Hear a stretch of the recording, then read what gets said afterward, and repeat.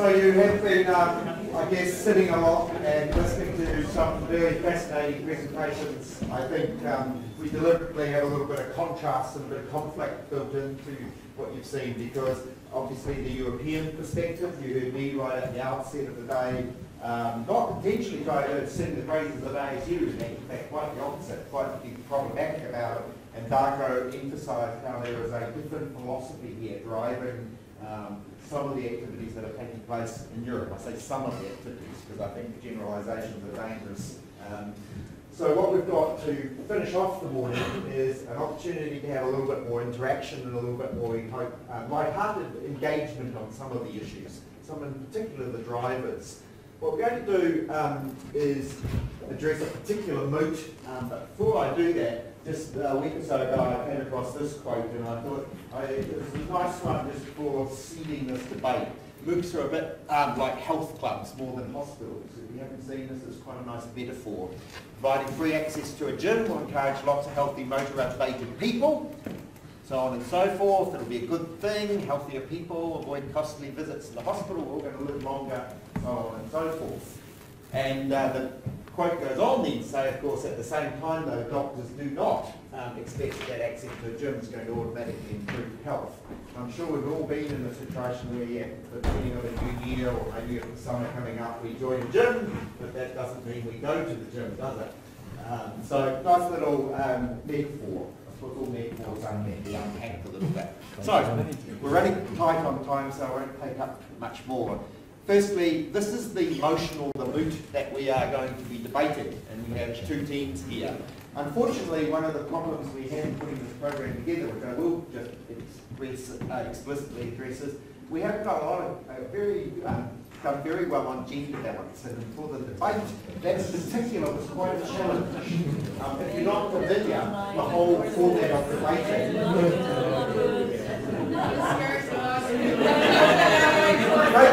Maybe I could invite someone from the floor who might want to replace some of the panelists.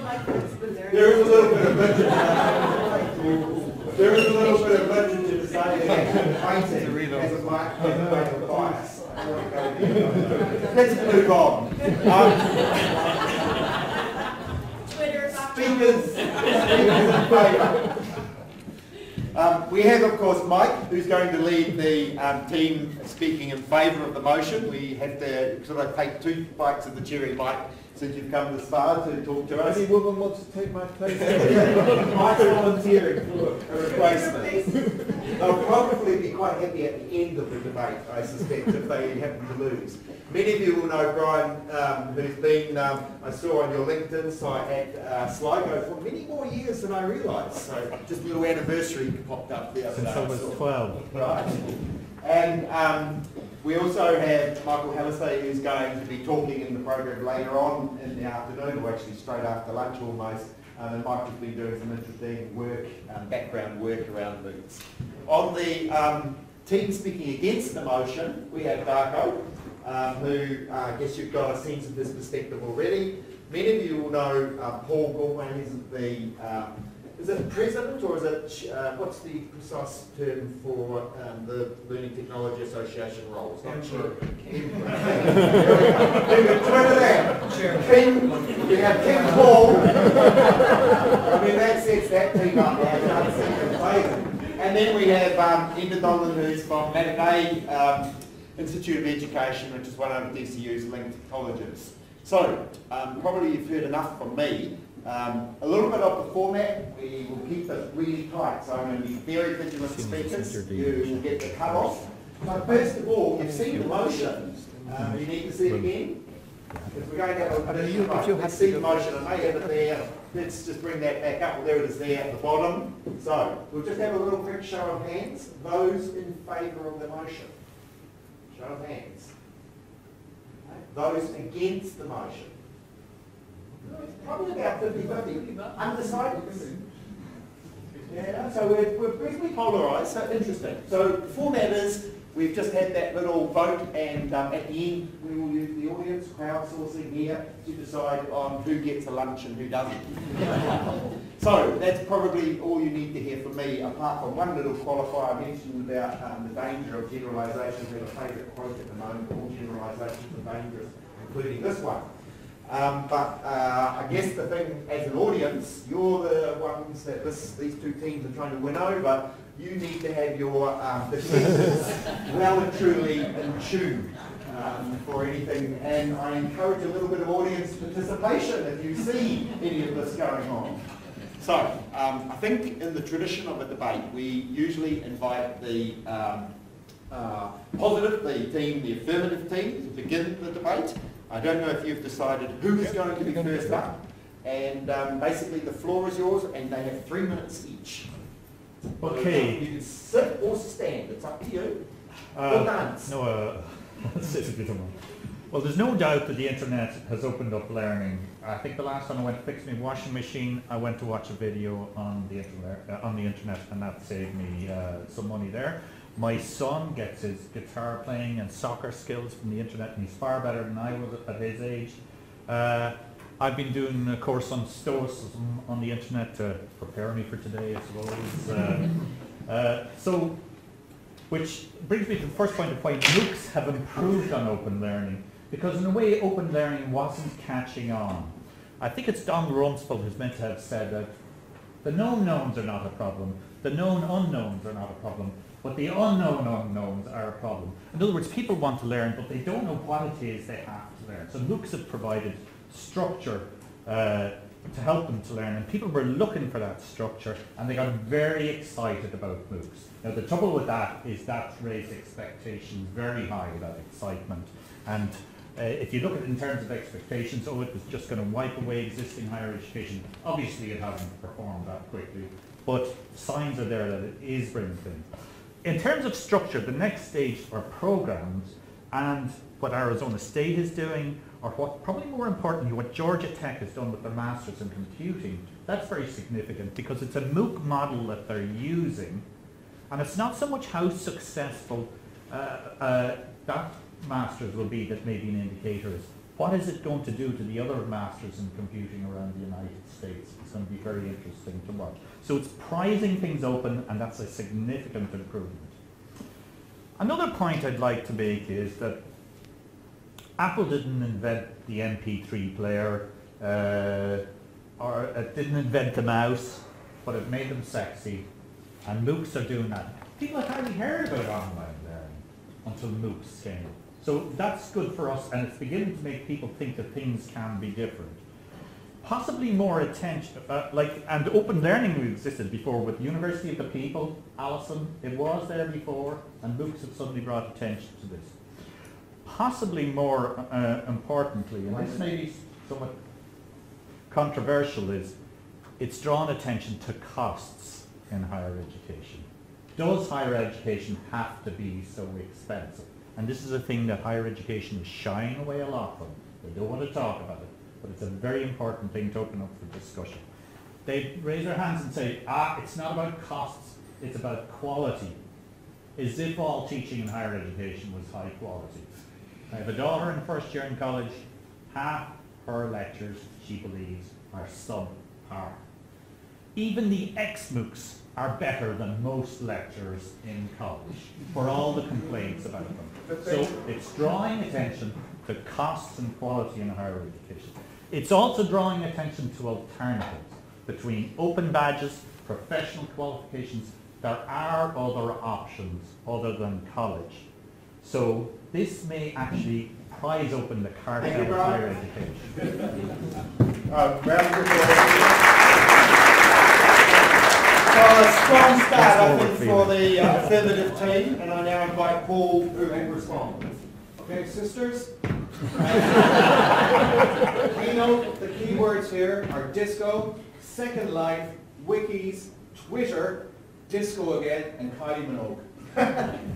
MOOCs are an unwanted and dangerous distraction from a very important quest, I believe, which is to empower and encourage educators to creatively employ digital tools and practices in their everyday practice. And by extension, enhance the student experience. Unfortunately, we seem intent on snatching defeat from the jaws of victory on so many occasions in that quest, in terms of entry, participation, continuation, embeddedness, that kind of thing.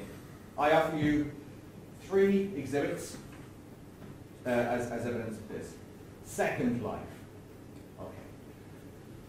Hopefully some of you don't remember Second Life. It was in very kind of some people used to like it. So my as an educator, my experience of Second Life is to do control and you to put up your hand. But I eventually, for me, it's kind of, if I did that, I went up, and you did it again, and you went down, and I said, I can't be bothered with this.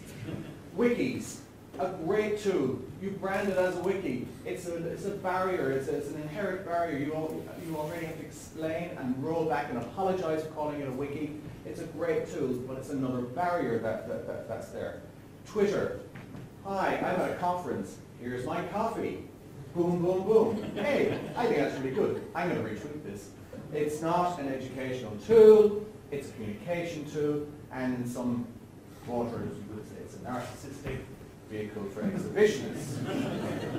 So, getting on to this particular area, MOOCs or spooks or zooks or jukes or whatever you want to call them these days, they have brought barriers into this discussion, and they are, again, a distraction.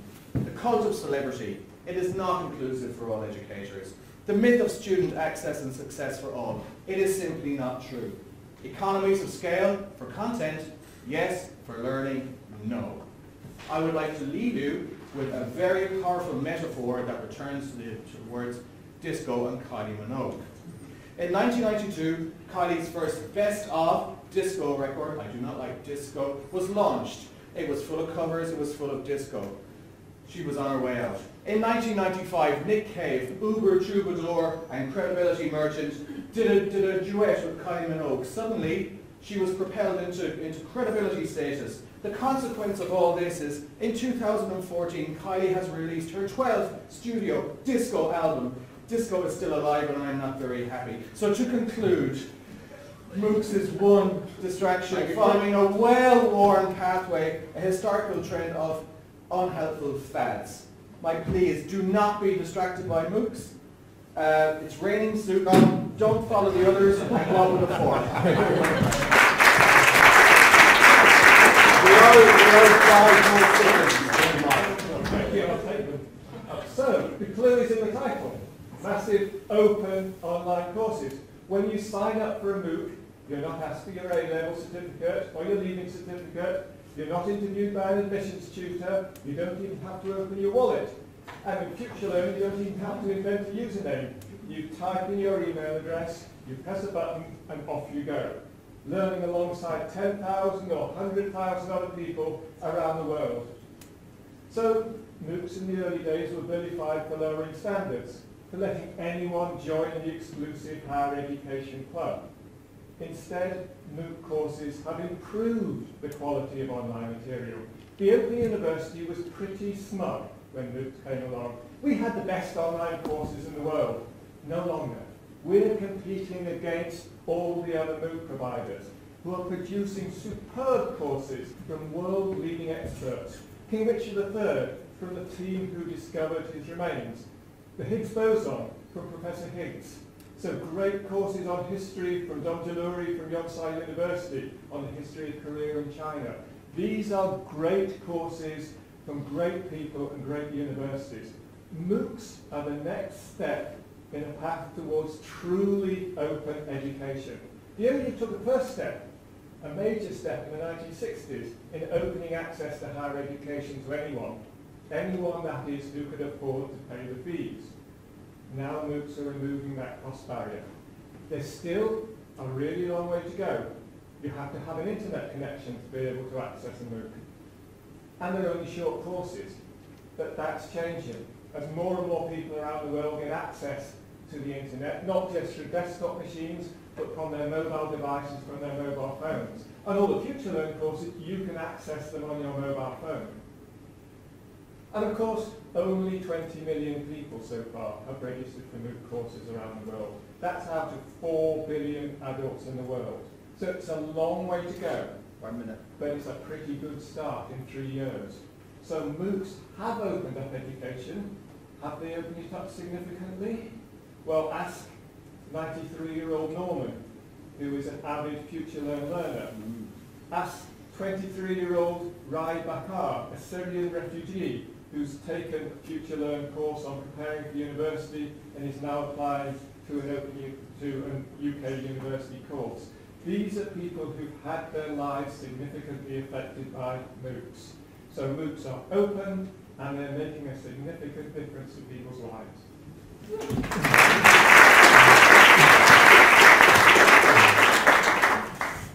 So, members, ladies of the jury, so let's look at the phrase, have significantly helped to open education. Perhaps in the future, but now, no. Why? Let's look at the facts. Most of the participants, I think more than 80%, are well educated, live in Western countries, etc. Also opening up. They are opening up for the existing people already having a master's degree. No, not opening. Not significantly. 80% already has. Another issue. Opening up education is about removing barriers. What kind of barriers are removed by MOOCs? Is it for free? Oh, it's cost. No, but I can study in Germany for free. College fee is zero. Perhaps in the UK. But significantly help all the people in Europe. Higher education is for free in most countries. So cost is not a barrier. Open door policy. We already had that 40 years. So is that new? Did MOOC significantly help open door policy? Yeah, open door policy to the existing people already having a master's degree. And open door policy for people already having the digital skills for MOOCs. People having difficulties with the English language, with the case studies that are dominated by the Western countries, with the languages that are in English and digital skills you need.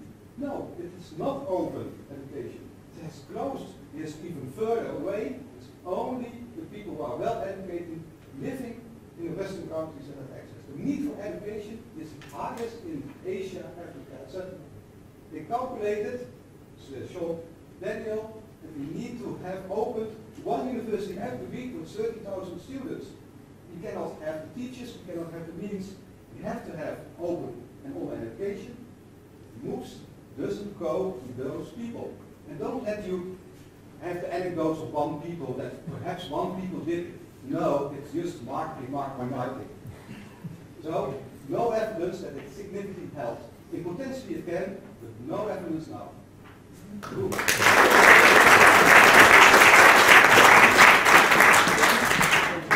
Okay, follow that.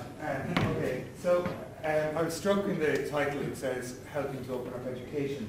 And it struck me that there's a video on YouTube called Learning to Change, Changing to Learn from Cosin. And at the end of that video, it's well worth watching, it's 8 minutes long, very interesting. Stephen Heppel says that this age that we live in is the dawn of learning and the death of education. And I think what MOOCs are doing, and I agree that they are the first step along the line. Let's not forget that 2012 was the year of the MOOC, this is 2015, so we're early days, is opening up learning opportunities. Why don't I take Marco's point, we can all tell stories, I'm going to tell you some stories of my own. Opening up opportunities for learning. We're based here in Ireland, we're an island nation. I'm currently taking a MOOC from the University of Melbourne, Assessment and Teaching of 21st Century Learning, from two of the gurus in the space, Esther Kerr, Patrick Griffin. The book alone costs €90 if I was to go and buy it. By logging onto the course, I get access to their brilliant thinking, to the discussions, and I get access to all of the materials. It's laid out, it's structured, I can follow it very, very easily. It's an opportunity. It's opening up learning to me. I would argue it's opening up education, and I know to many more. There are thousands on that MOOC at the moment. So that's my first point.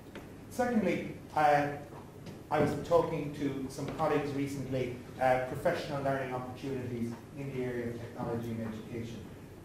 They are accessing MOOCs constantly from around the world, keeping up to date with names that we can only read in journals. So that's another advance for us. For parents, last week I was speaking in the local library about the use of technology and how it impacts on our children's lives. Some of the adults that were there at the talk wanted to know more about Scratch. You may be aware that a MOOC is starting this week, being completed in the area of Scratch from edX. By just telling the parents, they were able to go on and they were able to follow.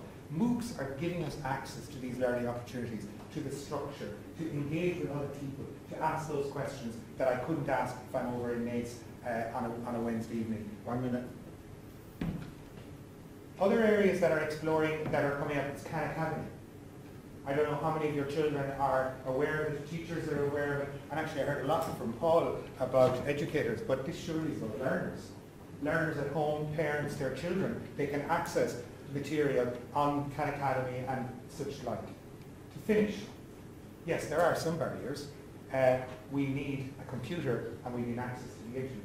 But I think if we have an open mind and we're willing to interact, we will all interact in very different ways with MOOCs, but it's certainly a lot better than what it was before they were invented.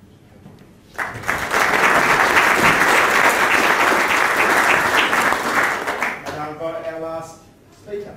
Okay, hello everybody. So a few quick thoughts on the debate motion. I was struck very much about the issue of openness in relation to this. So to me, questions of openness and ownership have to go hand in hand. And ownership when it comes to this is very, very interesting. We heard when Martin Weller was with us a while ago, he gave us a very interesting story of one particular university that had made content for a MOOC provider. The MOOC provider then in turn vetoed the university from using that content outside of the MOOC, okay? Now that's a very strange idea of openness as far as I'm concerned, okay? Mike told us when you sign up for a MOOC, sorry to quote directly, when you sign up for a MOOC you're not asked for, and he gave a couple of different things. Here's one of the things you are asked for when you sign up for a MOOC. This is from one of the terms of service from a MOOC, and I looked at 4, and this is not just one, they're very much the same, okay? From a student perspective, by submitting your user postings to the site, you hereby grant to MOOC provider a worldwide, non-exclusive, transferable, assignable, sub-licensable, fully paid up, royalty-free, perpetual, irrevocable right and license, I'm not finished, to host, transfer, display, perform, reproduce, modify, distribute, redistribute, relicense and otherwise use, make available and exploit your user postings in whole or in part, in any form and in any media formats and through any media channels, and this is my favourite bit, now known or hereafter developed. Okay? That's not future learn. Alright, brings me to my first definition or redefinition for the term MOOC. Muddled opinions of ownership and copyright, perhaps mischievously obtaining others' content. Second point when it comes to MOOCs, we heard some very good work this morning about the pedagogy and the issue of pedagogy around MOOCs. But we do know, and this was acknowledged this morning, that a lot of the pedagogy behind existing MOOCs is very, very bad pedagogy, okay? There's a very good study by McGarry and al. From last year, 76 MOOCs looked at, okay? Executive summary, content good, organisation good, instructional design bad, okay? This is something we need to be very, very careful about when it comes to MOOCs. We are actually putting old methods into these MOOCs, okay? They are largely underpinned by linear patterns, transmission focus, and almost behaviourist methods of learning and assessment. New terms for this one, vaguely open and outdated concepts, memories of the old chalkboard, move on to other communications, and missed opportunities for online creativity. I have others, but I'm going to stop. Thank you very much. I think we will skip the questions and let you engage with the panel members over lunch. I'm conscious we're between lunch. But let's have a little bit of a sense of how successful our panellists were in engaging, and I think was a reasonably light-hearted but also serious way with the questions. So we had the original show of hands. Can we now have a show of hands in the final vote? Those in favour of the motion? And those against the motion? Do you think we would say it was against? Well, let's call it a